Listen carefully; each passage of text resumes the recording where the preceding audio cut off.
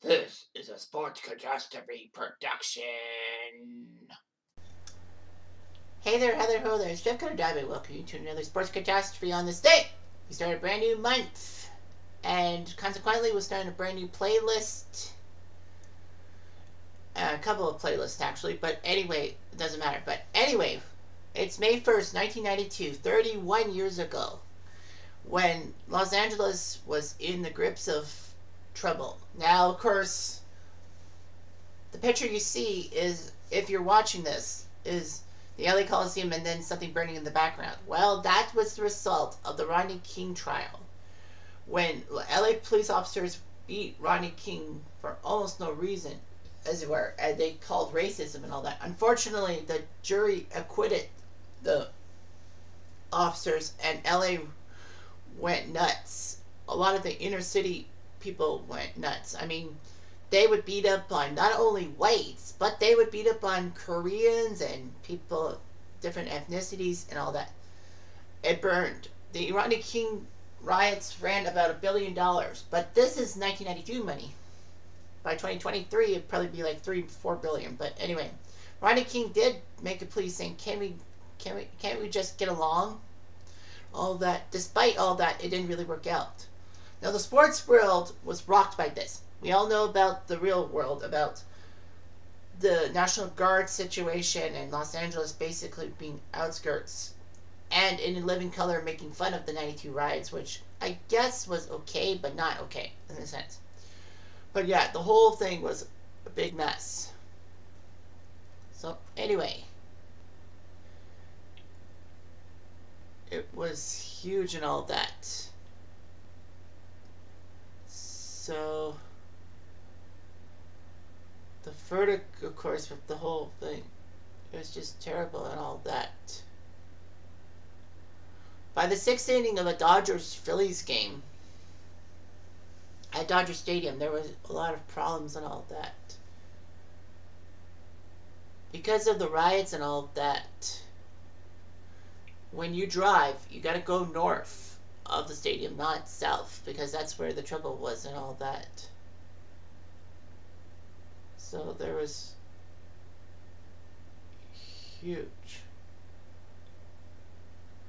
Anyway, outside the LA Forum, the Lakers and Blazers were playing the playoffs. Of course, there were a lot of problems, and the biggest problem was that, the PA announcer said, "Do not go east on Manchester. Go west on Manchester toward the beach, north on Prairie toward Culver City." There were massive chaos and all that. 64 people died during the riots, including 9 shot by police and 1 by the National Guard.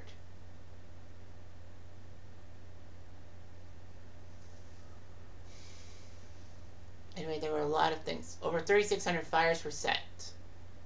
And for 96 hours, aka 4 days, things were just terrible and all that.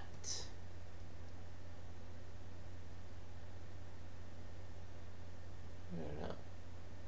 It's just terrible and all that. The riots, 4 days of unrest. So, of course, it was not the best things in the world. But the sports world was affected. The Dodgers would lose 4 home playoff games during the riots. No, 4 home games, sorry, during the riots, which were rescheduled, of course, obviously. Why would you? The Lakers and Clippers would have to move their playoff games in 1992. So, just trying to get some credos on it and how big this was, especially with the Rodney King situation. So, yeah, it was just humongous. I mean, for the Clippers, this was the first time they were in the playoffs since 1976 when they were the Buffalo Braves. So, the Clippers were happy and all that. And the Lakers, too. Lakers were a little bit of a shell of themselves, despite being in the finals in 91. And the Clippers, well, a lot of people say they were a terrible team and all that. So, anyway, playoffs happened in the West and all that. Los Angeles was actually the number 8 seed. Lakers against number 1 Portland. They were down. Well, they were down 2-0.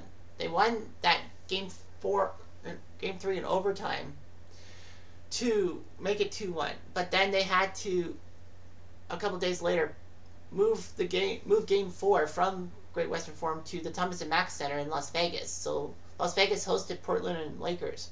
Portland crushed the Lakers to win the series 3-1. But remember, this is 92 when the first rounds were best of 5, not best of 7.